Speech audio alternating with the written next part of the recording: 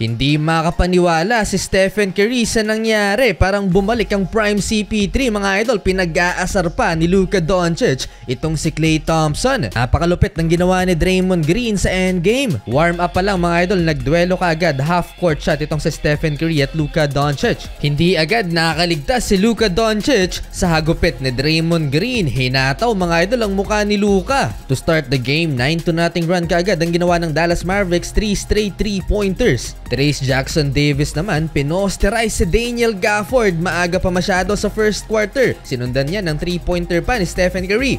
Halfway, nakahanap na rin ng katapat si Draymond Green. Mas malaki sa kanya si Daniel Gafford. Kahit si Kyrie Irving hindi nagustuhan ang ginawa ni Draymond Green. Well, naging dikit ang laban, instant ang naibigay na impact ni Chris Paul off the bench. 5 points to end the first quarter. Lamang lang ng isa ang Golden State Warriors, 28-27. Second quarter, tuwang-tuwa na ang crowd dahil palubo ng palubo ang lamang ng Golden State Warriors hanggang sa umabot nga ng 13 points mga idol. Stephen Curry bumitaw ng napakalayong 3-pointer. Pinagsasayawan pa ni Stephen Curry si Luka Doncic. Step back mid-range jumper. May sagot din. Step back si Luka. 3-pointer naman. Take over na ang dalawang superstars ng Dallas Mavericks. Ang 13-point lead na yan ay nabura at naitabla ng Mavs ang laban. 49 all halftime. Pinag-aasar pa ni Luka Doncic itong si Klay Thompson na mag-commit ng offensive foul. Ang star player ng Warriors. 29 combined points for Kyrie Irving and Luka Doncic. Bagong franchise record for 3-point made in a season for Luka Doncic.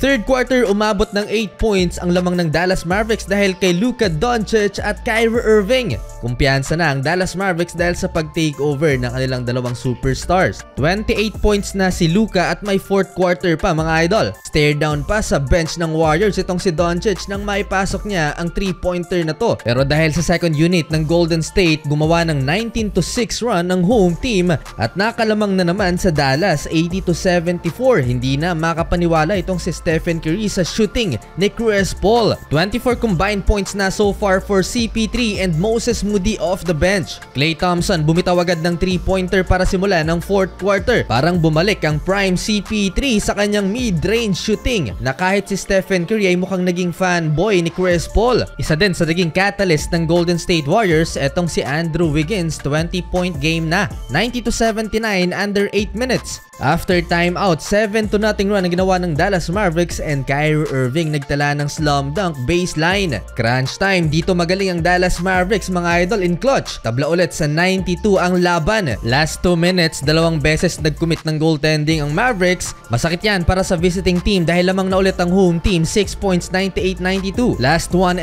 remaining ng final quarter. Draymond Green sinupalpal si Daniel Gafford. Wala nang isang minuto, nakapagtala ng clutch 3-pointer si Kyrie Irving. 5-point game. Andrew Wiggins baseline floater last 32 seconds. Pagod na si Luka with a triple-double stat line. Last 15 seconds na foul ni Draymond Green si Kyrie Irving. 2 free throws, 102-100. Foul game ang nangyari. Lamang ng 4 ang Warriors sa 2 free throws ni Klay Thompson. At sa huli, natuldo ka na ang 7-game winning streak ng Dallas Mavericks. Panalo ang Dub Nation.